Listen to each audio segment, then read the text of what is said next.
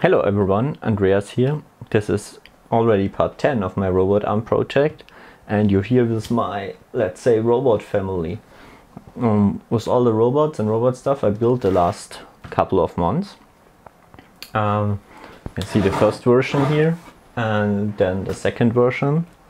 And then I spent a lot of time to build the third version with a 3D printed harmonic drive.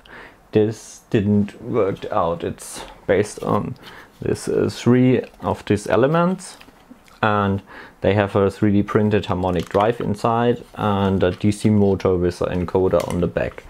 I will come to this at another point, but the conclusion is it didn't work.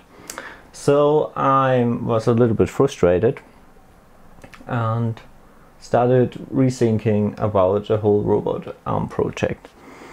And so I did a lot of research, and what I came up with was I will use stepper motors again, because if you crank them up to 24 volts or more, they're quite strong and fast and much easier to control than the DC motors. Unfortunately, they still did not provide enough torque to use them directly, and I did not longer want to use gearboxes because they are expensive and hard to find, and also you have a lot of problems with the scoop and back ledge. So I came up with a two-stage timing belt solution. And this is the version 4 of my robot arm. You also see the computer models here.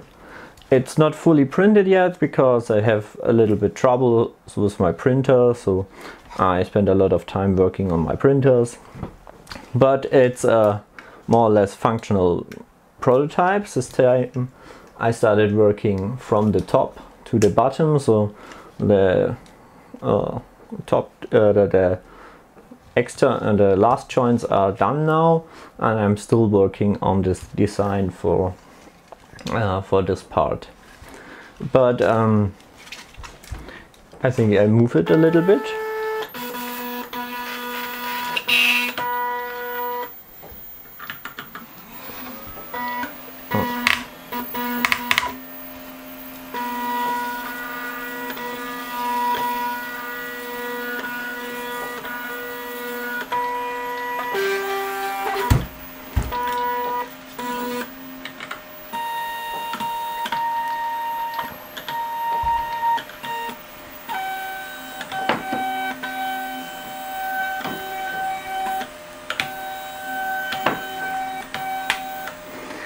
It's quite strong. This unit weighs about 1 kilogram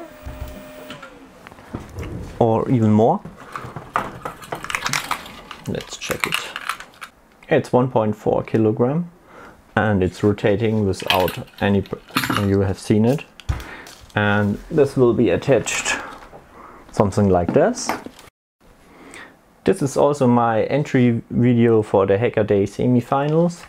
With this video I post all the design files on GitHub from all the 4 robot arms, so you can edit them.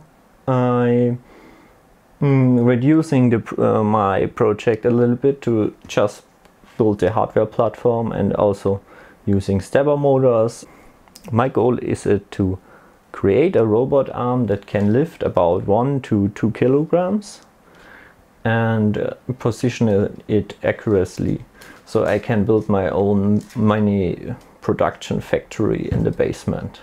I have a few ideas, but I want to produce a semi-automated, and for that I need a robot. And I also think the maker community needs a robot to produce stuff. I keep you updated, and if you are interested in supporting me, you can contact me over the Hackaday site or also the YouTube comments. Thank you very much for watching. See you next time. Bye.